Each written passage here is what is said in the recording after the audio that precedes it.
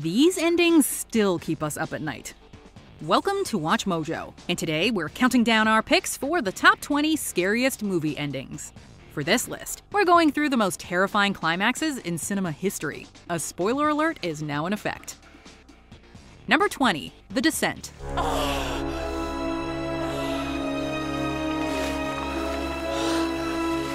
This British horror flick terrified audiences with its release in 2005. When a group of friends growing apart decide to schedule a spelunking trip together, they're confronted with monstrous creatures known as crawlers.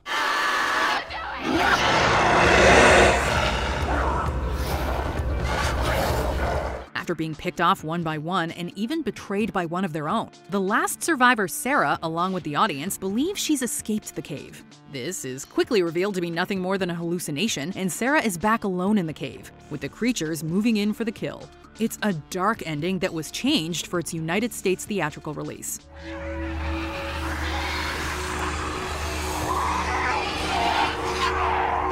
Number 19, Paranormal Activity.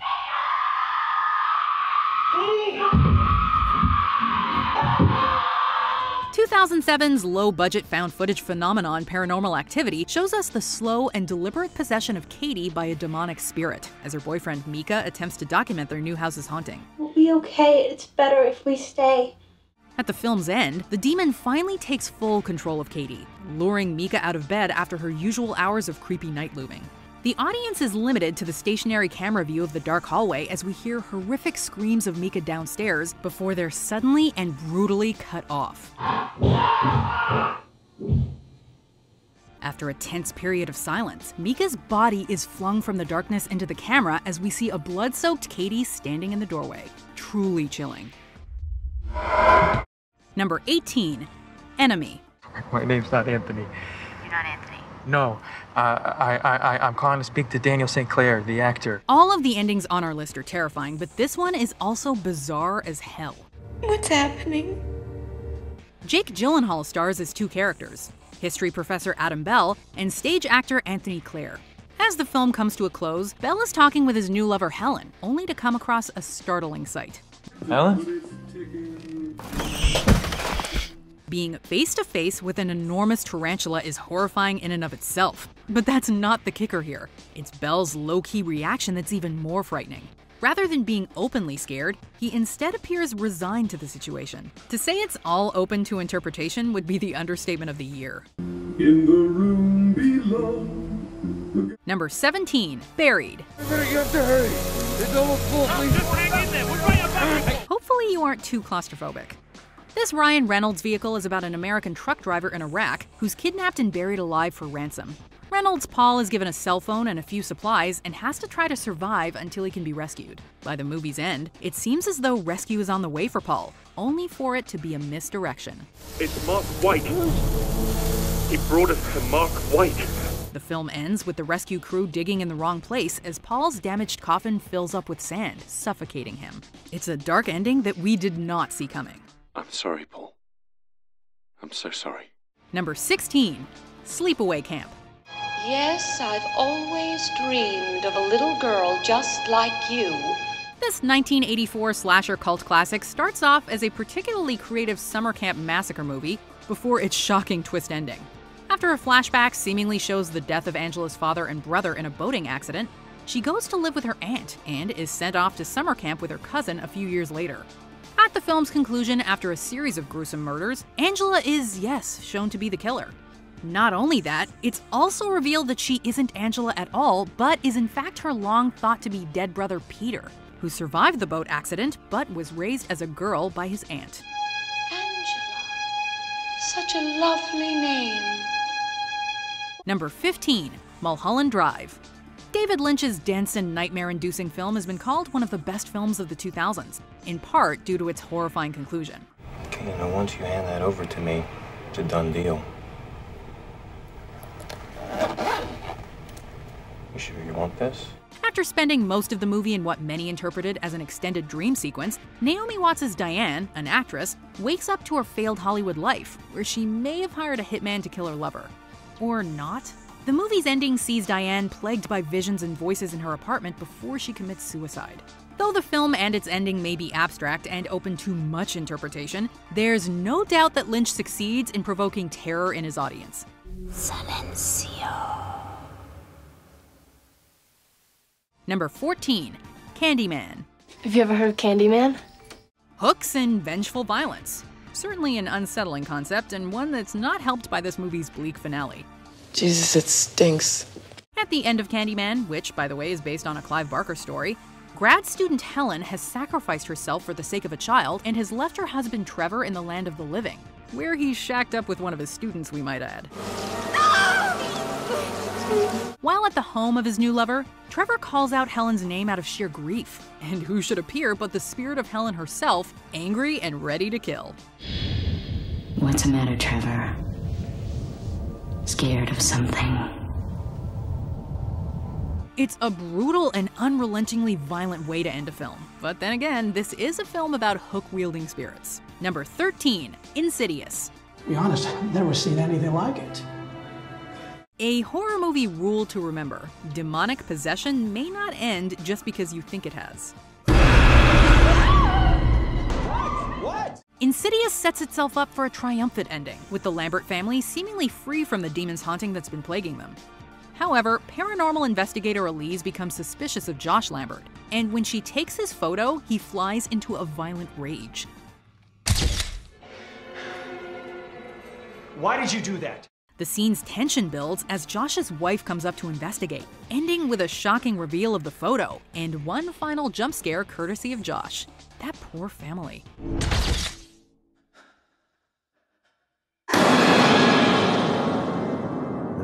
Number 12, Drag Me to Hell. Soon it will be you who comes begging to me. Talk about a last-minute screw-up. In Drag Me to Hell, persevering bank loan officer Christine has seemingly freed herself of a curse that would condemn her to hell. Relieved, she can now prepare for a bright future. Just one small issue. Her boyfriend Clay shows up carrying a button which Christine intended to use to break free of said curse. I thought maybe you could, sew back on. As the audience clues into Christine's hopelessness, she ends up backing onto an open train track, where the film's title finally bears fruit. Number 11, The Shining. Here's Johnny! This 1980 classic based on the Stephen King novel tells the story of the Torrance family's tenure as winter caretakers of the remote Overlook Hotel in Colorado. A little slow tonight, isn't it? Throughout the winter, alcoholic Jack Torrance is driven mad by ghosts of the hotel's past. When Jack finally snaps and goes after his wife Wendy and their son Danny, all hell breaks loose. Jack chases Danny into the snowy labyrinth of the hotel's giant maze, where his son outwits him and escapes with his mother while Jack freezes to death. If that wasn't enough, the film concludes with an eerie picture implying Jack has been adopted as one of the many ghosts of the Overlook Hotel.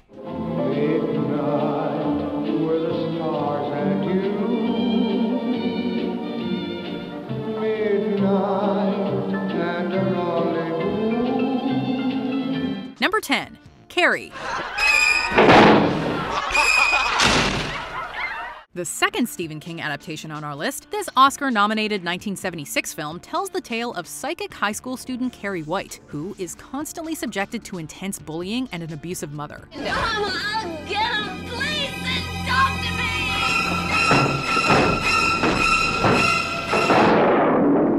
After being elected prom queen, only to be doused in pig's blood as a prank by a few students, Carrie launches a telekinetic attack on all the students, eventually burning the school to the ground with everyone locked inside. She heads home, only to be attacked by her mother, whom she promptly kills along with herself. At the very end of Carrie, the only surviving student, Sue, has a terrifying nightmare of Carrie's hand grabbing at her from the grave.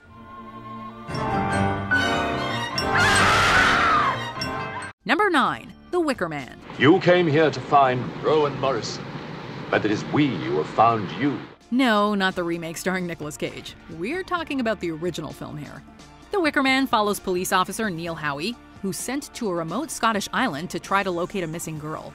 Howie becomes embroiled in the pagan religion of the Islanders, and Howie slowly uncovers a plot to use the missing girl as a human sacrifice.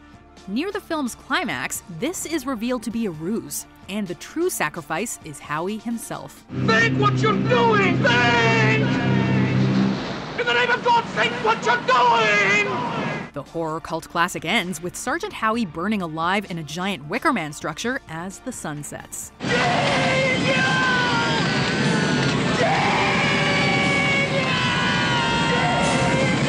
Number 8. Hereditary. This horror hit may just be an instant classic. Hereditary tells the story of a mother of two and her family in the aftermath of the death of her own mother, who may or may not have been, but definitely was, a witch. After the shocking death of the family's daughter Charlie early on in the film, things only escalate from there, culminating with the possession of Annie and a pagan ritual to summon a demon known as Payman. The film's final minutes are hectic and terrifying, with Annie's son Peter trying to comprehend what is happening before he dies and is possessed by the demon, followed by the film abruptly ending with him being hailed as a demon king. Number 7. Wreck. A ver, que nadie se mueva de aquí, eh? Keep calm and don't get grabbed. A perfect example of that advice not being followed appears in Wreck, a Spanish horror film about a reporter's survival and investigation of a viral outbreak. ¡Una mierda! Acabo de masacrar en la cabeza a un policía que trataba de mordernos, joder! Angela and cameraman Pablo eventually find themselves stuck in a penthouse with a demon-possessed girl, whom they try to evade. Unfortunately, this plan quickly falls apart as the two are brutally attacked. The film ends with Angela's last glimmer of hope being stamped out, just as she's about to reach her camera. So close. Number 6. The Omen. This 70s classic finds the Antichrist himself secretly and unwittingly adopted by American diplomat Robert Thorne shortly after the death of his son in childbirth. Young Damien is raised by the ambassador and his wife, played by veteran actors Gregory Peck and Lee Remick. By the time Thorne comes to understand what the boy is, it's too late. After the death of his wife and confirmation that Damien is the son of Satan, Thorne tries to take Damien to a church so he can kill him, but is stopped by police who see a man attempting to murder a young boy. Police! Stop! Stop or I'll fire! Thorne is killed, and Damien is able to continue in his role as the Antichrist. Number 5. Psycho.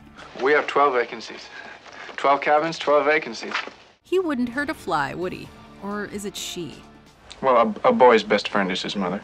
Whatever the case, this simple but effective final scene from Alfred Hitchcock's 1960s psychological horror has a way of putting people on edge. In the film's final moments, some police officers go to check on their detainee, Norman Bates. It's sad when a mother has to speak the words that condemn her own son, but I couldn't allow them to believe that I would commit murder. The audience finally gets a look into Bates's mind as we listen to his mother Norma discussing her innocence, the camera slowly zooming in on Norman's creepily satisfied face. He was always bad, and in the end he intended to tell them I killed those girls and that man. His psyche totally splintered. Norman Bates is somehow more terrifying all wrapped up in his own mind than when he was free to kill at will. I hope they are watching. They'll see. They'll see and they'll know and they'll say, why, she wouldn't even harm a fly. Number 4. The Blair Witch Project. Have you ever heard of the Blair Witch? Found footage movies just don't end well for people. Take the Blair Witch Project, for example, a fictional documentary about 3 student filmmakers who disappear while investigating the titular witch.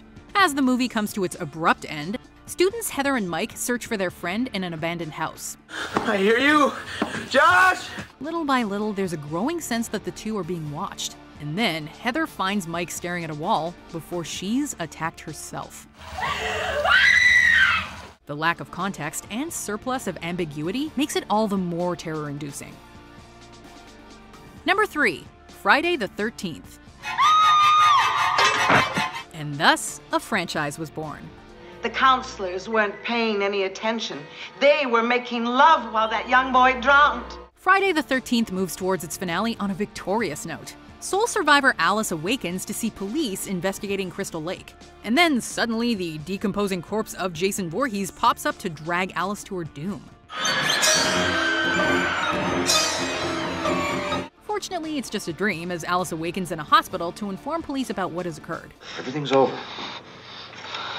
Unfortunately, when told there was no boy found at the lake, Alice's three-choice words ensured filmgoers went home in terror. Then he's still there. Now that's true fear. Number 2, A Nightmare on Elm Street. This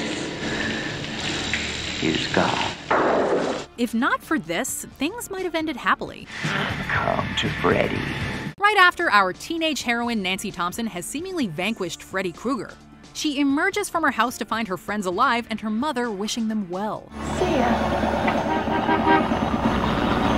However, things are not as cheery as they seem. Nancy and her chums get carried off in what can only be described as a demon car as the familiar nursery rhyme rings out. 1, 2, Freddy's coming for you.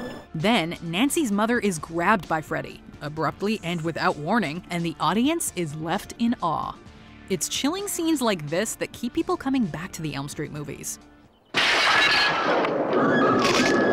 Before we unveil our scariest ending, here are some honorable mentions. Halloween. What's the boogeyman? As a matter of fact, it was. The Babadook. Sinister.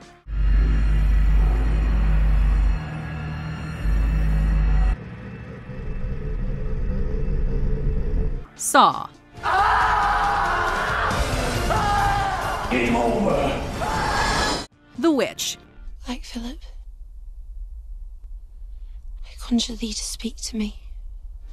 Before we continue, be sure to subscribe to our channel and ring the bell to get notified about our latest videos. You have the option to be notified for occasional videos or all of them. If you're on your phone, make sure you go into your settings and switch on notifications. Number 1, Rosemary's Baby. We have to make a baby. Brave for Rosemary's Baby indeed. Towards the climax of this horror classic, the titular Rosemary grows suspicious of both her building's inhabitants and the disappearance of her newborn. What have you done to it? What have you done to its eyes? Upon investigating further, she finds her fellow tenants gathered around her child, and then it's revealed that her baby is the literal spawn of Satan. What have you done to him, you maniac? Satan is his father, not Guy. If that reveal plus Rosemary's horrified reaction to the child's appearance weren't enough, the film leaves off on a haunting note, complete with unsettling music.